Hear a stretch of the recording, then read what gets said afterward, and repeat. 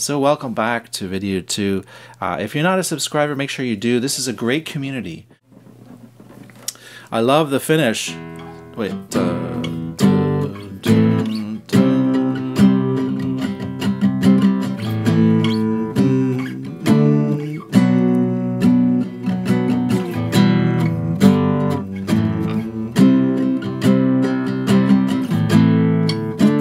And then the intro has, this is an octave lower though, I can't do it high, it's like a ta.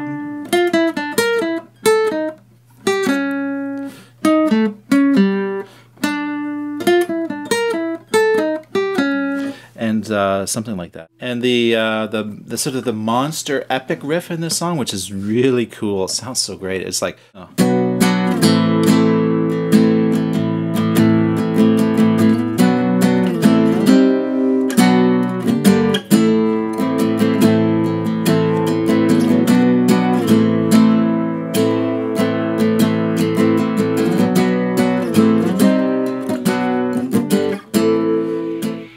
That is so epic. I love that big monster riff. Part in around 4-minute mark.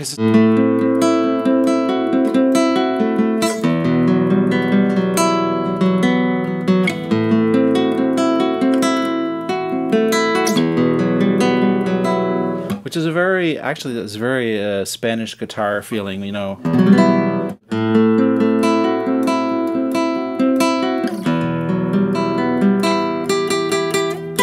So I was very interested to read that the singer in this band collects vinyl, and he's always checking out vinyl stores, probably when he's on tour, all the different places he goes, and that's kind of exciting.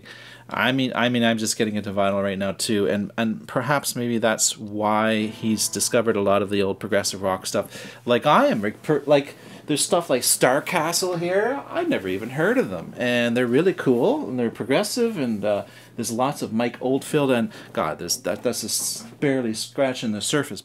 I wanted to ask you, Florida Belle, what is it you like about the quality of singing that this guy is? Mike Ockerfeldt, right? This is Michael? Sorry, it's at the top of my head. And his voice is very beefy to me. It's very, you can just hear the bristling of his mustache. He's got a very 70s, to me it's a very 70s sounding voice, if there is such a thing. Anyway, spiraling out. Talk to you all later. Bye.